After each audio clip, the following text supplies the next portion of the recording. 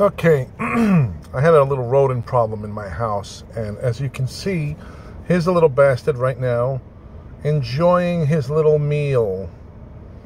I looked at a lot of different types of rat poisons and whatever, and I couldn't really find anything that was like super effective, and now I found it. Now, let me tell you, I've invested every last dollar to every little stupid trap.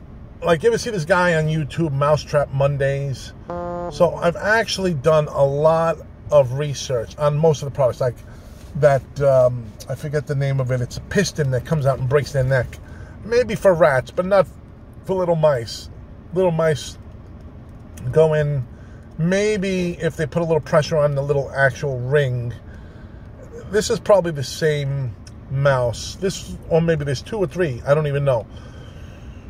This is, disgusting as it may seem, is in my dining room, and I don't know how these little bastards could have gotten in. I'm guessing it's from the the kitchen. There's a draft when you pull the drawer where there's the china, where there's the silverware, I should say, not the china.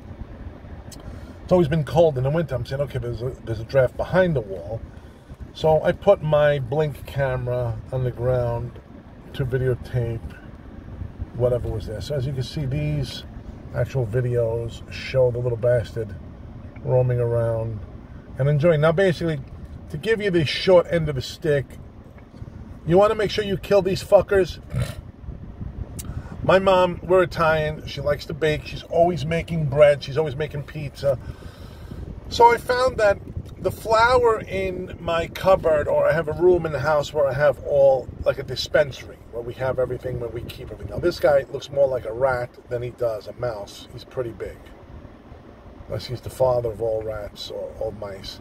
That's a pretty big dish, and for him to actually fit in there like that is pretty impressive. See, this guy's a little nothing.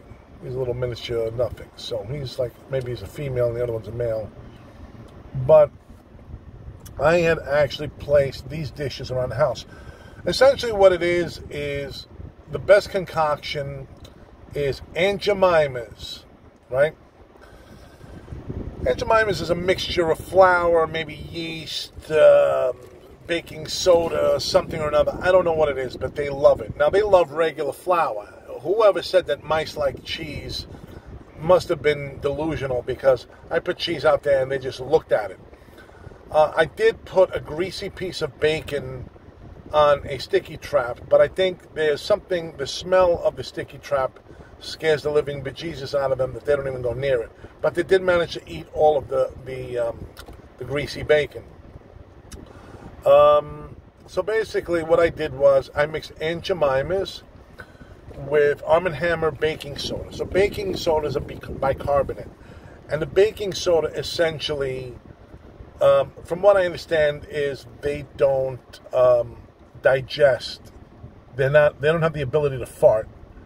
So I think they either fill up with gas and they explode. Now, somebody wrote online that this is a very inhumane way to kill the animal. Listen, personally, I've squashed 3 or 4 of them on one of those sticky traps, where I had a pleasure of stomping that little bastard, and I'm happy to do it. Here's another room in the house where I put a little bit. I sensed that there was some sort of like remnant of like mouse shit or piss over there. I don't know what it was, but it turns out there was a banana a peel that was on the floor there, and it left a mark. But anyway, so no, I put them around the house, and there's no more mouse droppings anywhere.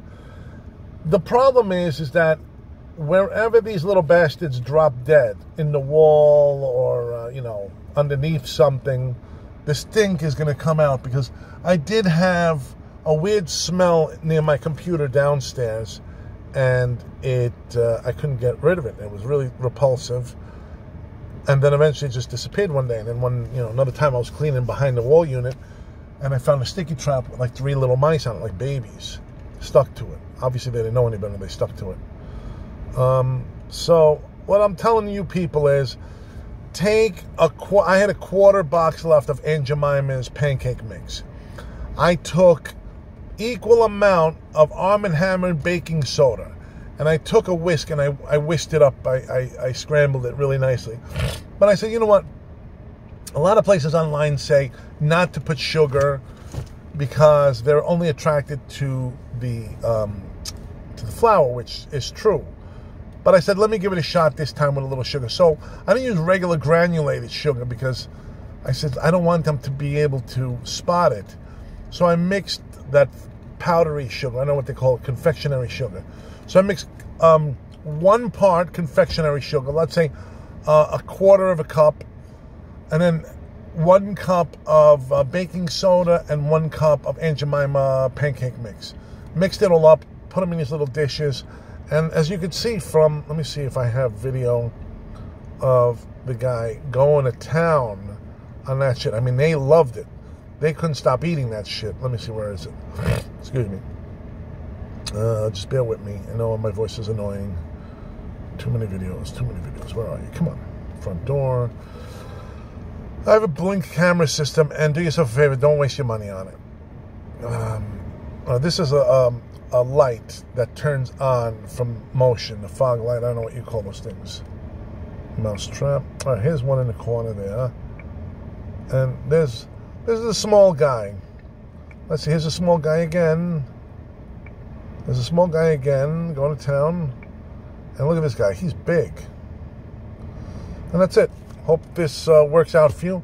I'll put an update of the dead mice and the situation if I find any, and I'll let you know what happens. But leave your comments below and subscribe if you feel like. No problem.